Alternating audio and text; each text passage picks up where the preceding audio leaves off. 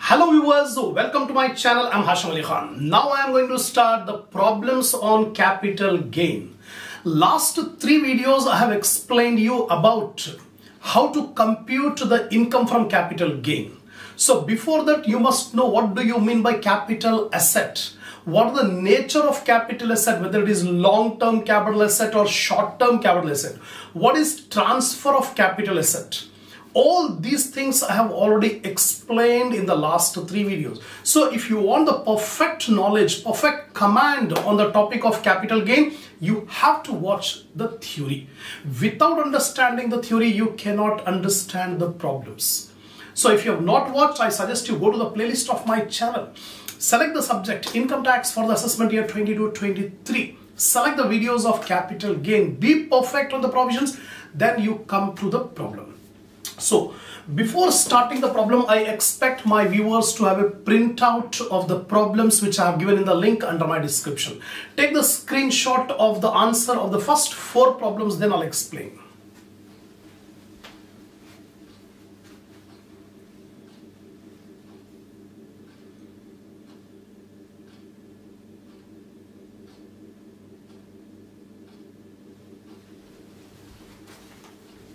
Now, see the first problem. Sri Sai Chand purchased gold ornaments for rupees 2,05,000 in the financial year 2001-2002. During the previous year, he sold the ornaments for 10 lakh rupees. First of all, the year of purchase 2001-2002. Now, year of sale is 21-22. It's a long-term capital asset. More than 3 years. So more than 3 years. So it is a long-term capital asset and the gain arising will be long-term capital gain. So transfer expenses are 45,000. The cost inflation index in the year of purchase was 100 and in the year of sale, that means current previous year, it is 317. Compute the income from capital gain. The very first problem is very simple. So how to start the problem? First, you write down Sri Sai Chand computation of LTCG, long-term capital gain. Because the SSC hold the asset for more than 3 years. After purchasing for more than 3 years, he is selling the asset. So it's a long-term. So long-term capital gain for the assessment year 22-23. Consideration received. He sold the gold ornaments for rupees 10 lakh. That is consideration received. From that, deduct the transfer expenses, selling expenses. 45,000. We get the net consideration 9,55,000. From that we deduct indexed cost of acquisition. In the last video I have explained, for computing long-term capital gain we have to calculate indexed cost of acquisition. So how to calculate actual cost into index of previous year divided by index of purchase year. So here it is given the actual cost of the gold ornaments was 2,05,000. The previous year, the index number of the previous year 21-22 is 317 divided by index number of the purchase year. In the problem it is given the index at the time of purchasing the gold was 100. So 317 by 100, it comes to 649,850. Deduct, we'll get LTCG. Long-term capital gain 3,05,150. Finished. In working note you should write the SSC has purchased the asset more than 3 years back. More than 3 years back. So gain arising is a long-term capital gain. That's it. Now I'm coming to the second problem. Mr. Y.N. Charan sold his residential house for 30,50,000 on 10th August 2021 during the previous year 21-22. So during our current previous year 2022, he has sold. He has sold his residential house for 30,50,000. Cost inflation index 317. We already know the current previous year index is 317, which is purchased on 5th November 1988 for 1,02,000. Fair market value on 1/4/2001 was 8 lakh and the stamp duty value was 9 lakh. If the selling expenses are 53,000, compute the income from capital gain and tax liability if income from other head is nil. So here in this problem, some more new points are given. Fair market value is given, stamp duty value is also given. So how to treat that, I'll explain. So here Y.N. Charan, I'm not writing the heading, but in examination you should write down computation of long-term capital gain of Sri Y and Charan for the assessment year 22-23. After writing the complete heading, you start the table. Consideration received 30,50,000 given in the problem. The house was sold for 30,50,000. Selling expenses, transfer expenses 53,000. Deduct net consideration 29,97,000. From this, we deduct the indexed cost of acquisition. First point, according to the provisions of Income Tax Act, if an asset is purchased before 1/4/2001, the assessee can choose higher of the following two: actual cost or fair market value on 1/4/2001. Whenever you are watching the video, always keep a notebook, calculator, pen beside you and immediately write down the provisions. Otherwise, you'll forget it. Throughout the income tax subject, I'm repeating this sentence. Then only you can be able to remember. Otherwise, simply watching, listening the lecture, you'll forget it. So, if an asset is purchased before 1/4/2001, assessee can choose higher of the following two: actual cost of the asset or fair market value on 1/4/2001. In our problem, the actual cost of the asset was at what price he has purchased? 1,02,000. He has purchased for 1,02,000, but the fair market value on 1/4/2001 is 8 lakh rupees. So he can choose 1,02,000 or 8 lakh, whichever is higher, right? But one more condition is given. The stamp duty value is also given. So Income Tax Act says the fair market value should not exceed the stamp duty. If the fair market value is exceeding the stamp duty value, then take the stamp duty value. If the fair market value is less than the stamp duty value, take the fair market value. In our problem, the stamp duty value is 9 lakh. Whereas fair market value is 8 lakh. So fair market value is less. So we can take the FMV. So here you can see, in case of land or building or both, if stamp duty value is available, then FMV shall not exceed the stamp duty value. The fair market value should not be more than stamp duty value. But in our case, FMV is less. So in this case, stamp duty value 9 lakh, FMV 8 lakh. The cost of acquisition is higher of the following two. Because whenever an asset is purchased before 1/4/2001, the assessee can choose higher of the following two: actual cost or FMV. So actual cost 1,02,000, FMV is 8 lakh. Whichever is higher, that will be taken. So indexed cost of acquisition is 8 lakh into 317. Our current previous year index. The index number for 2021-22, which is notified by the central government. It will be given in the problem. If it is not given, remember that for our current previous year, the index number is 317. Divided by index number on 1/4/2001. Because the asset was purchased before 1/4/2001, so index number of 2001-2002 will be taken. 100. So 25,36,000. 25,36,000 is the indexed cost of acquisition. Deduct index cost of acquisition, we get long-term capital gain, that is 4,61,000. So in this problem, the point you have to remember is regarding the stamp duty and fair market value. That's it. Then computation. It is also asking you to calculate the tax liability if income under other heads is nil. It is given no income from other heads. He is having only one income, LTCG. And LTCG is taxed at a flat rate of 20%. Long-term capital gain 4,60,000. But basic exemption will be given. The basic exemption is 2,50,000. Deduct 2,50,000. 2,11,000 is the taxable LTCG. On this 2,11,000, tax will be applied at the rate of 20%.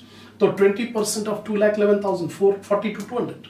To this we have to add the mandatory health and education cess at the rate of 4%.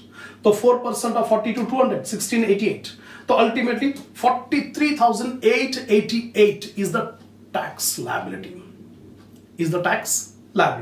From that rounded off to 43,890. So 43,890 is the tax liability. Now, problem number 3. Third problem. Srimati Ganga Bhavani purchased a residential house for rupees 5 lakh in 1997-98. So again, before 1/4/2001, she has purchased the house for 5 lakh.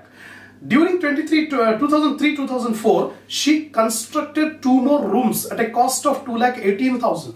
On 15th May 2021, she entered into a contract with Dr. Hari to sell the house for 22,30,000 and received 75,000 as advance.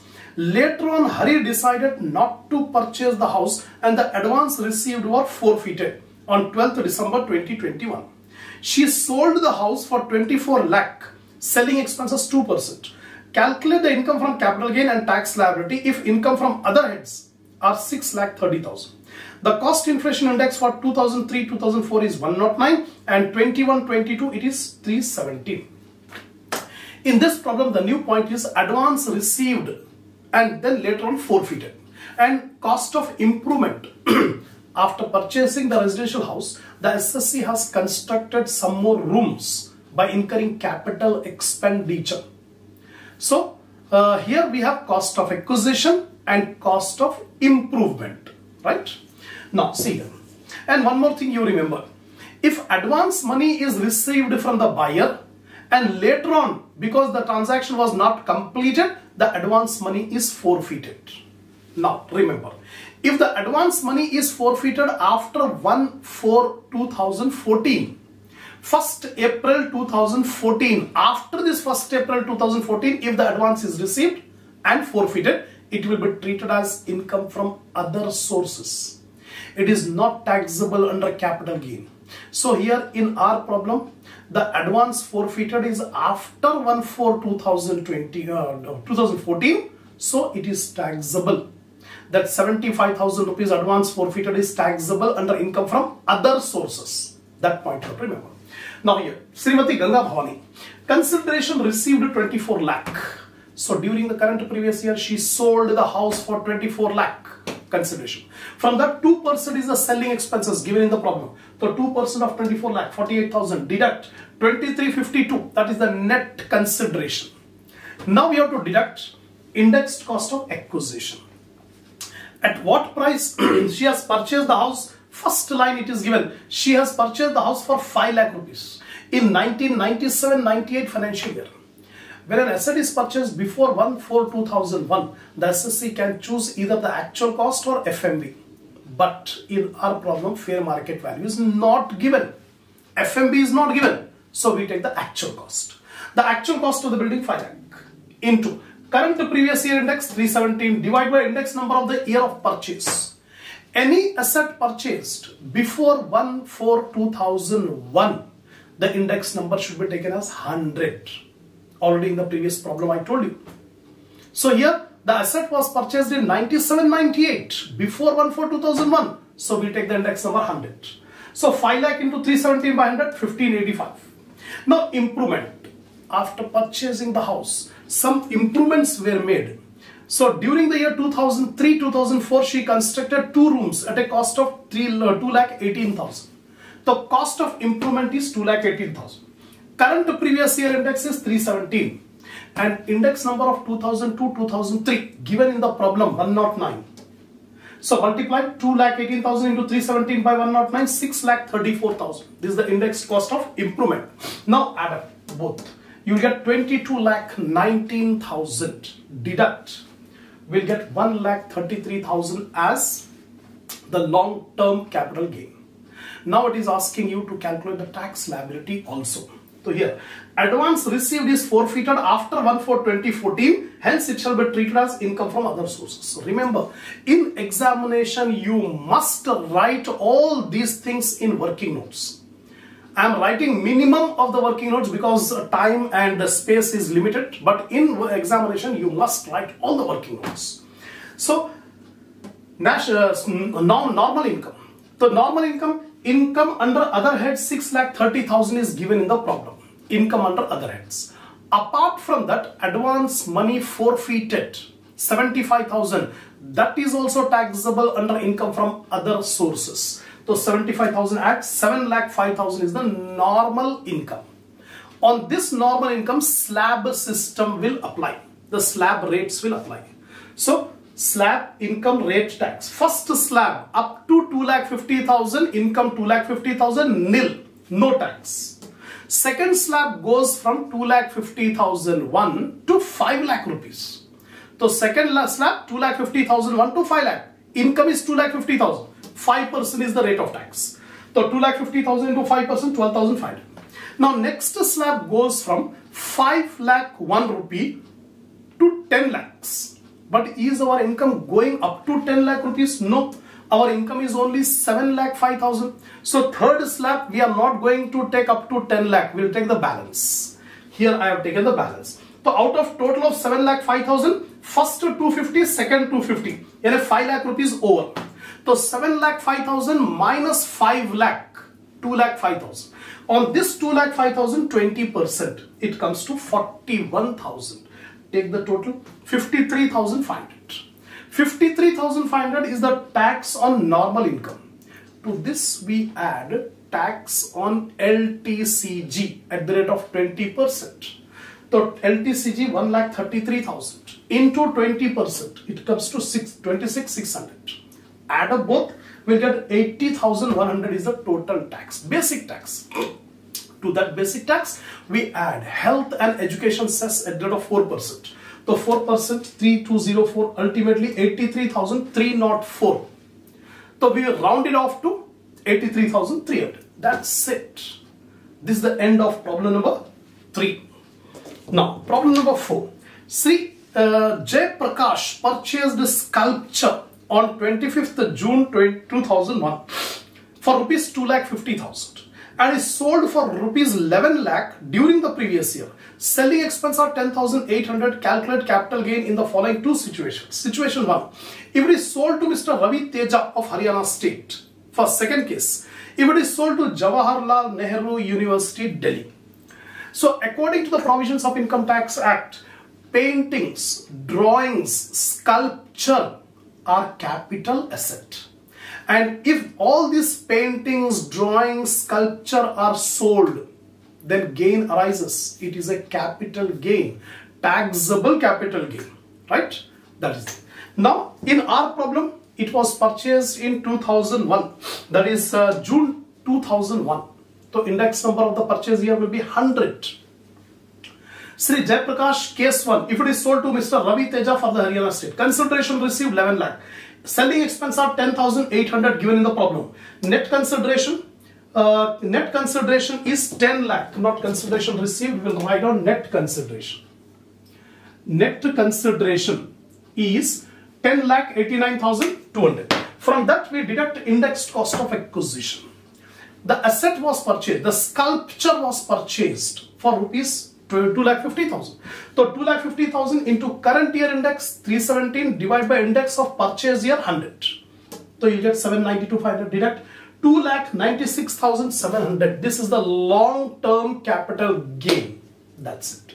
Now case 2. If it is sold to Jawaharlal Nehru University, Delhi. Regarding this point, Income Tax Act has given the provision. If the sculpture, painting, drawings are sold to the government, to the university, or to any approved institution or national museum, then Income Tax Act says it is not a transfer. It is not a transfer. So gain arising on sale of these assets to government or university or national museum, it is not a sale. So gain arising is not taxable. That point you have to remember. So here I have written painting, drawing, sculpture, etc. are treated as capital assets, but sale to government or university or national museum is not considered as transfer. Hence, profit on sale should not be treated as capital gain. That's all. So in this video, 4 problems I have explained. So if you are satisfied, give a like to the video, share my channel among your groups, among your friends, so that more students can watch the video and enhance the knowledge. Subscribe my channel if you have not yet subscribed, and buy the super thanks which is given below my video. Inshallah, we'll continue the next problem in the next video.